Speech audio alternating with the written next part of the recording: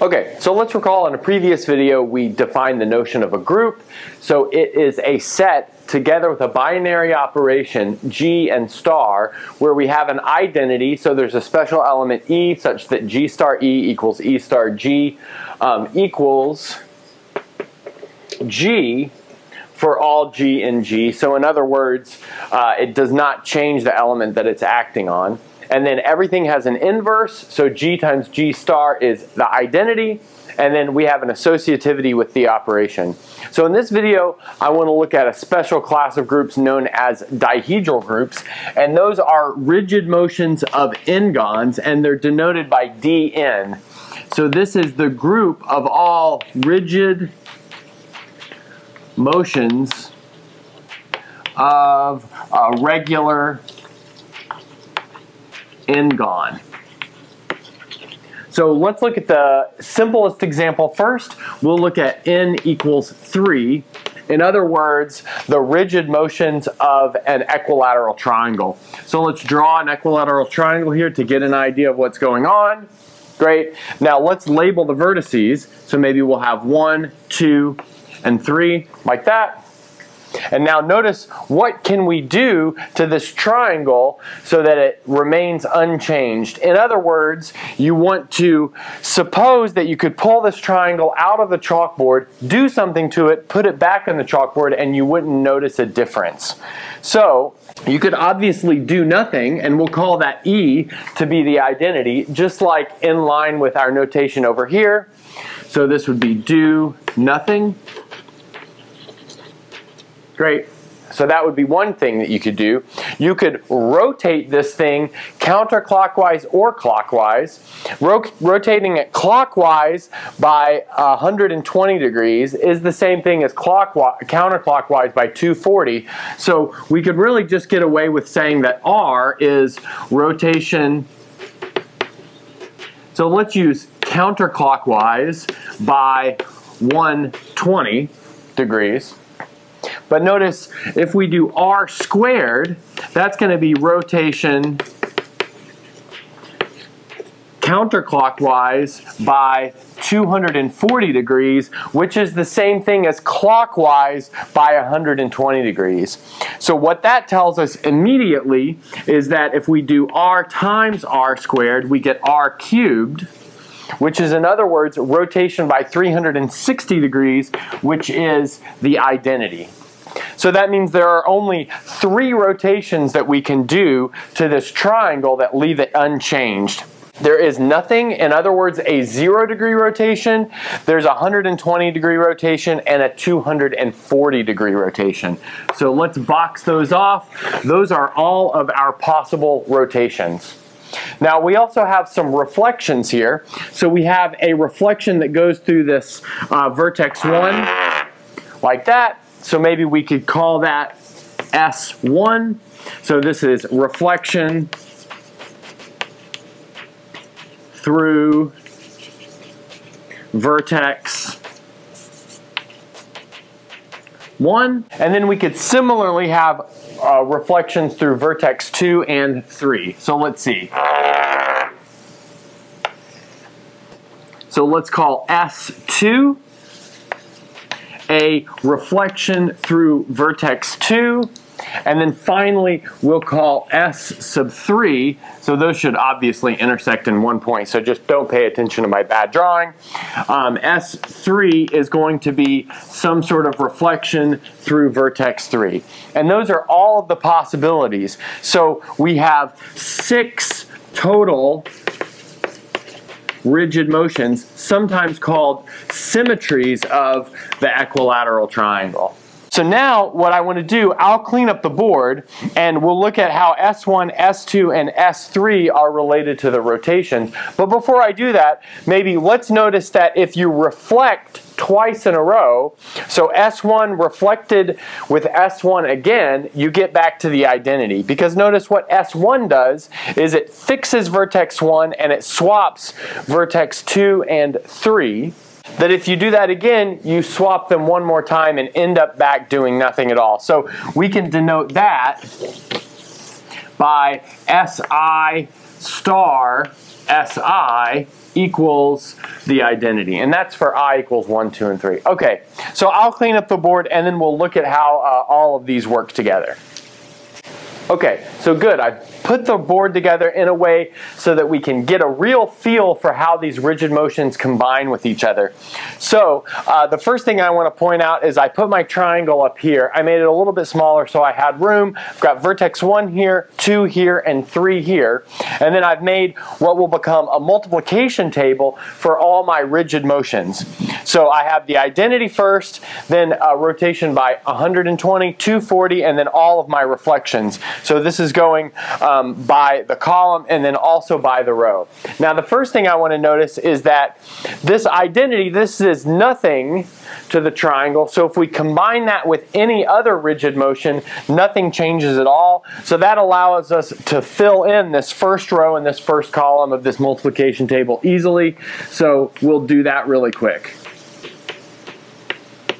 So notice nothing changes there, and then same thing down here. R squared, S1, S2, and S3.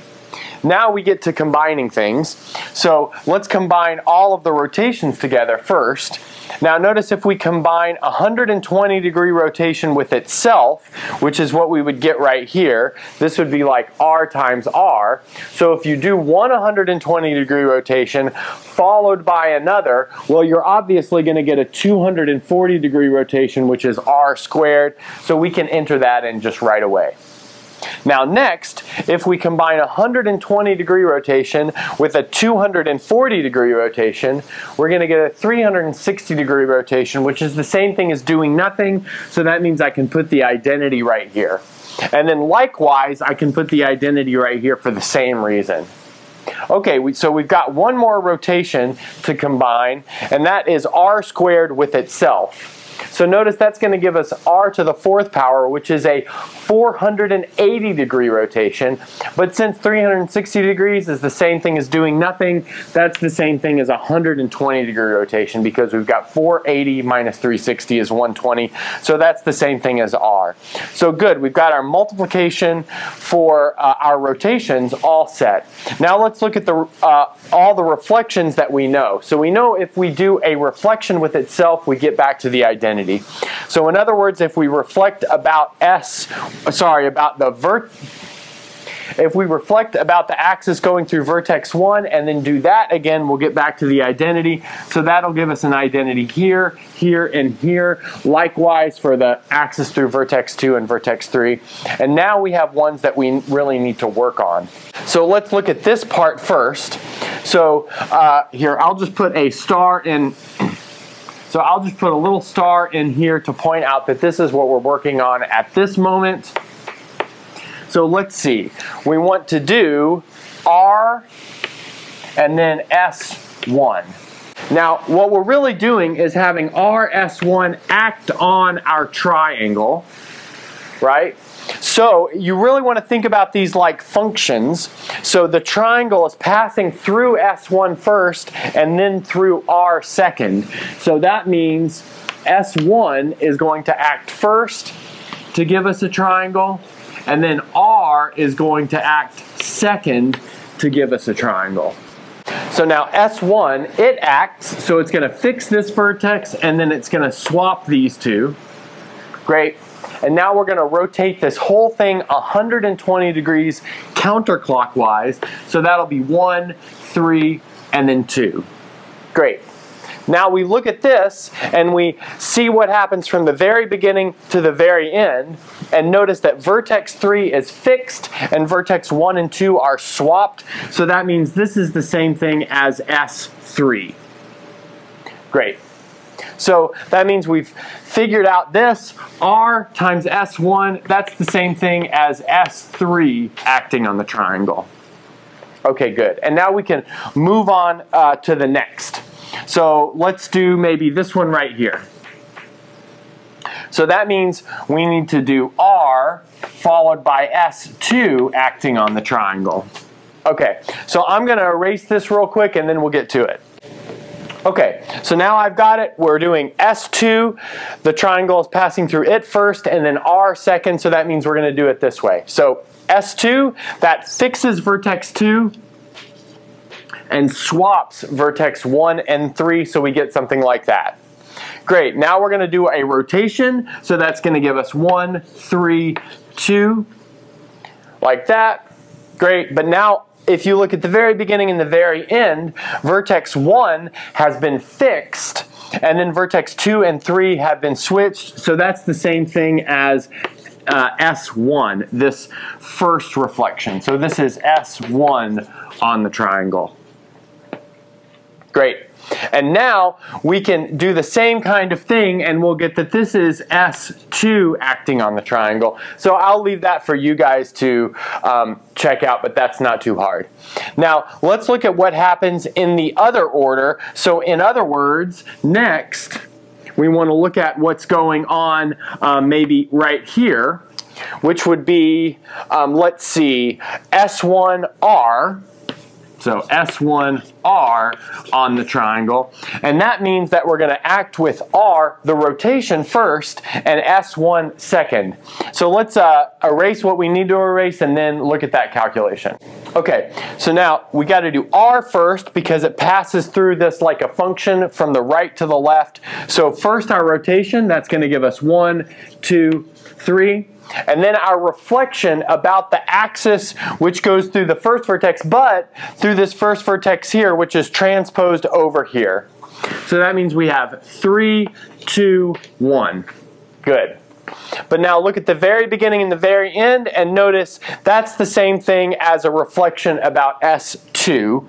So we can put an S2 right here. Okay, great. So now I'll say that this is the same thing as S2 acting on the triangle. Great. So now let's maybe do R and then S2. So in other words, S2R, so that will go right here. So S2R on the triangle. Okay, so I'll erase this and then we'll do the calculation. Okay, so we've got it, R and then S2. So let's see, if we do R first, that's going to give us 1, 2, 3. And then if we do S2 second, so that's going to be reflection about this axis, transposed over here, that's going to give us 2, 3, 1. Great. Now if we look from the very beginning to the very end, notice that vertex 3 is fixed. And then 1 and 2 have been switched, so this is S3 down here. And so now it follows by a similar calculation that if we do this one right here, this is going to be S1. So that's not too hard to see. So now let's look at what we get when we combine two reflections with each other. So maybe let's do S1 combined with S2. So let's see, maybe this one right here. So I'll clean up the board and then we'll do that. Okay, so we're looking at S1 combined with S2 on the triangle, so that means the triangle is passing through S2 first and S1 second. So let's see, first we're going to reflect about this axis, so that's going to give us 3, 1, and 2. And then next we're going to reflect about that axis transposed over, that's going to give us 3, 1, and 2. Great.